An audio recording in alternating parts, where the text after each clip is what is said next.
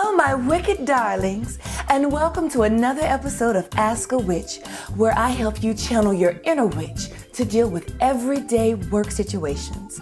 I am the witch bitch herself, Alexandria Marie Duval. Today's question comes from the lovely Linda. Dear witch bitch, I was recently hired as a manager, but my boss treats me more like his personal maid.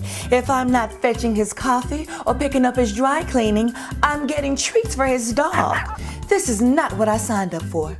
What do I do? Linda, honey, listen.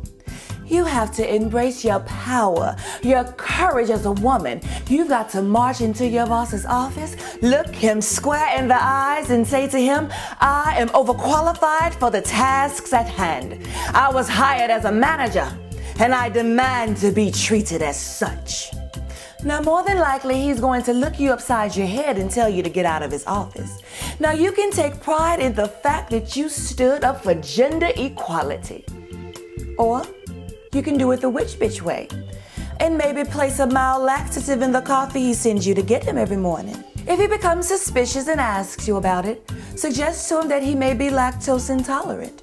When he sends you to pick up his dry cleaning, you may want to sprinkle a little itching powder in his clothes. If he becomes suspicious and asks you about it, suggest to him that he may have allergies. Offer to buy him some Zyrtec. If you do this for at least 30 days, he will become completely miserable and desperate. And that is when you make your move.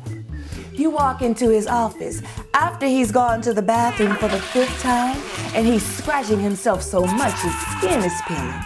And you say to him, I've noticed how overwhelmed and stressed out you are. Since I was hired as a manager, I would be more than happy to take some of this work off your hand. Once he agrees, and he will, slowly start to phase out the butt-running laxatives and the itching powder. He will then start to associate being calm and relaxed to you helping him out. If he starts to pull away your responsibilities again, rinse and repeat. And that, ladies and gentlemen, is how you control from the shadow. Thank you for joining me today for Ask a Witch. I am your host, Alexandria Marie Duval.